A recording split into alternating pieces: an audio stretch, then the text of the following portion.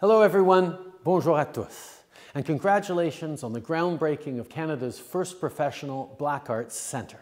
It's wonderful to virtually be here with you all today to celebrate this accomplishment and what it means for communities in the GTA.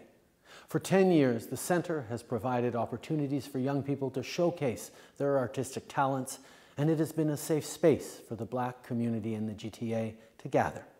This new space will continue to bring people together and allow everyone to experience the art that is rooted in Black Canadian traditions.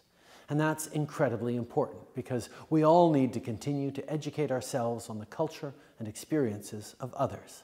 Having a deeper understanding of one another is crucial to moving forward on addressing issues that affect Black and other racialized communities in Canada. Comme gouvernement, nous sommes conscients des contributions culturelles et économiques que les artistes noirs canadiens apportent à notre pays. Voilà pourquoi nous investissons dans des organisations comme le Centre Nia et collaborons ensemble. And we will continue to work together to empower Black artists. So thank you again to the Nia Center for the Arts and to all of you for being here today. Stay safe and healthy, everyone. Encore une fois, merci.